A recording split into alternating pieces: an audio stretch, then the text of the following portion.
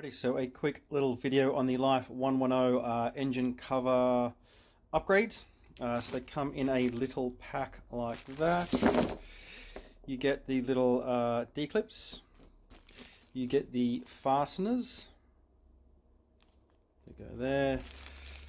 The washers that go on the back, and the little washery things which go on the front.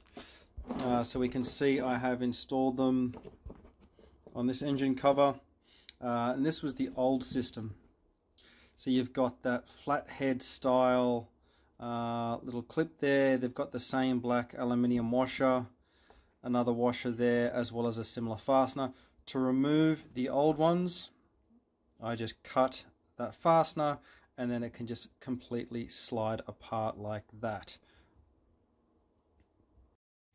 Now to install these, you put the little black washer onto the clip like that. You put it through the fabric, then you'll put the silver washer on from below, and then you'll put the little fastener, the domed fastener. Now the dome fastener is quite tricky to actually get on. It's a very, very tight fit. So the best way is to push it on there as best you can. If you push it on too hard, it'll bend. It's quite tricky. The best way to do it is to actually use one of the extra washers and actually use that to sort of push evenly all the way around. That works until you're on your last one when you don't have any spare washers. So use an 8mm washer. So feedback for Mr. Life 110, add one extra little washer, an 8mm washer, so that you can use those to push those little fasteners on nice and easy. Alright, so you can see that here they are installed in the car. Easy to clip up, pull up, remove the cover, and then refasten back down. One thing that I find a bit of an issue is that the material that this is made out of, it's pretty flimsy. You'll see that these holes are no longer circular, depending on how much you've taken it in and out, and they've actually elongated.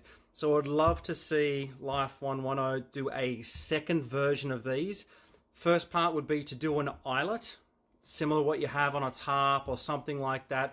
An eyelet that would actually compress this material and provide a nice surface so that those holes will stop elongating and wearing away.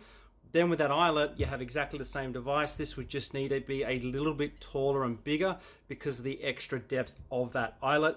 So yeah, if you'd like to make a second version of this Life 110 with some eyelets to make sure that these things are going to last, because I think in 5 years, 10 years, all of these are going to be worn, and it's going to, of course, be close to impossible to get new ones. So there you are. Nice little addition, makes it quick and simple to install. The other really good benefit is that when you put this back in, lining all these little bastards up is incredibly difficult. With the D-pull, you can actually lift them and move them into place a lot easier versus having that tiny little screw. You're forever trying to move it into place. With these, you can lift them up, pull it forward, back, locate it really, really well, and put it in place. So it's probably one of the biggest advantages. So there you are, the new engine cover fixing mounts from Life 110.